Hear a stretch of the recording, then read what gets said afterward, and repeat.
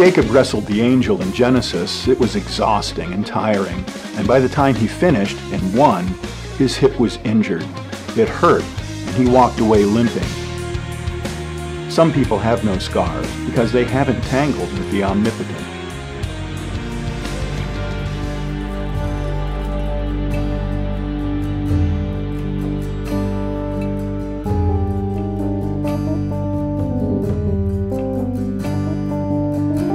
Perhaps God is looking for people who won't just blindly accept anything, but who want to nakedly ask, to be vulnerable, to learn, to be spirited enough to strive, and when all is said and done, when we realize we simply cannot comprehend so much of the never-ending cosmos, that there's a humility that comes from asking wondrous questions.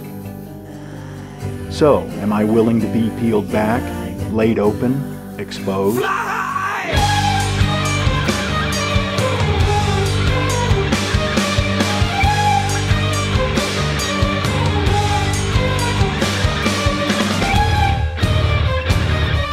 In my earlier days, this gray, this in-betweenness would have caused consternation.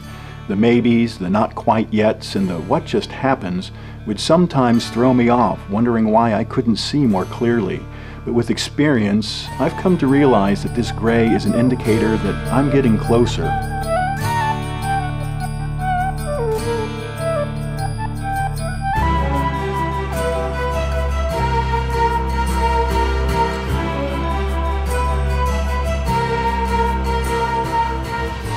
There's no dramatic sense of closure to this story. There have been divine appointments. Strange winds sometimes blow intriguing persons into and then out of our lives.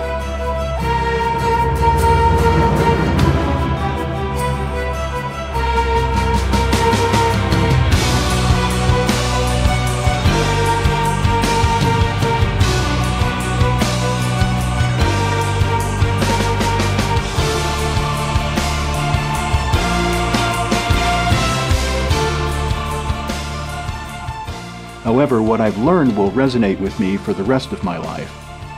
By keeping my eyes open wide as I get closer to the truth, I see the mixture of black and white. Instead of fearing it, I've come to accept it, even embrace it. Faith, doubt, light, dark, sadness, and joy are all intertwined. They work together to create a stronger whole. When everything gets answered, it's fake. The mystery is the truth.